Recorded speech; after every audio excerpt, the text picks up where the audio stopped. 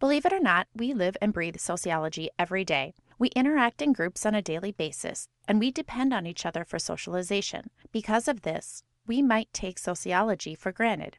We might not even know that we create and recreate our social world daily. Isn't sociology just common sense? Well, not really. Common sense depends on our own observations and life experiences, but those observations and experiences are often very different from someone, say, who lives in a different part of the country or world. Not everyone's experiences are the same. People don't behave the way they are just because that's who they are. We are heavily influenced by society.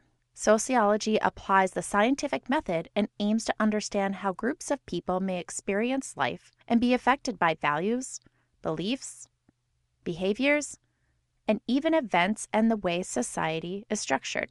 Applying a scientific analysis helps us begin to understand a large, socially complex picture. So what is the scientific method? Let's break it down into 6 steps that will give us a greater understanding of how the discipline of sociology is different than common sense. The first step in the scientific method is to ask a question. Really, you can either ask a question, define a problem, or define an area of interest. Being very specific and narrow is important in this step. Asking a question such as, "What makes a culture rich?" is too vague because the word rich can be defined in a number of different ways. Do we mean rich as in monetary wealth? Or do we mean rich as in living fulfilling lives? Or maybe we mean the material products a culture produces and their value to society.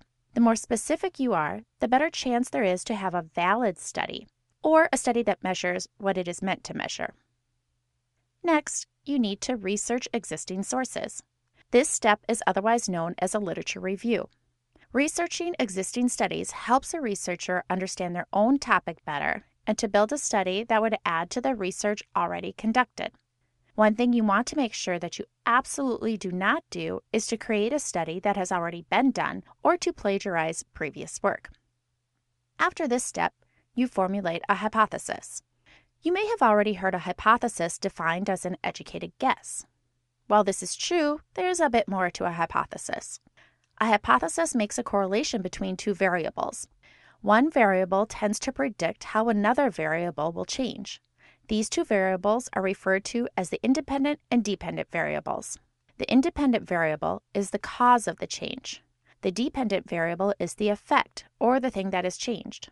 In other words, the dependent variable depends on the independent variable for its results. If we are studying gender and want to know about how people in the workplace are treated based on identifying as male or female, identifying as male or female is the independent variable, and how they are treated is the dependent variable. The 4th step is to design and conduct a study. There are many different types of studies you can conduct, including surveys, field research, engaging in participant observation, or in ethnography. You can conduct an analysis of a single event or a person through a case study, design an experiment, or review existing research. Each of these methods are a distinct approach, serve a specific purpose, and are discussed in depth in our text. The type of information you yield from each study is very different. For example, surveys are great for gathering demographic information on a particular culture, such as how many in that population identify as male or female, but would not be good for understanding the ways that people are treated differently in the workplace based on identifying as male or female. After you design and conduct a study, you draw conclusions. The type of hypothesis you create and the type of study you conduct will determine the study's conclusions. It is important to note that in this step and throughout the study, remaining objective is an important role of any researcher.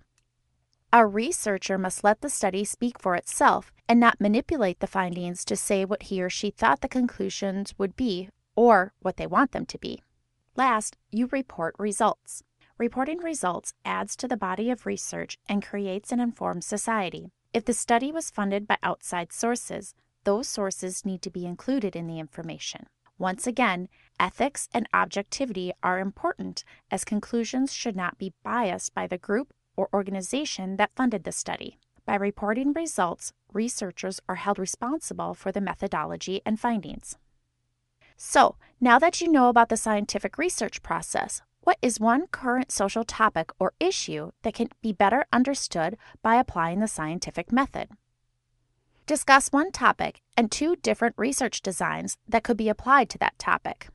How would the findings be different based on the design? And other than objectivity, what are other ethical issues that researchers face?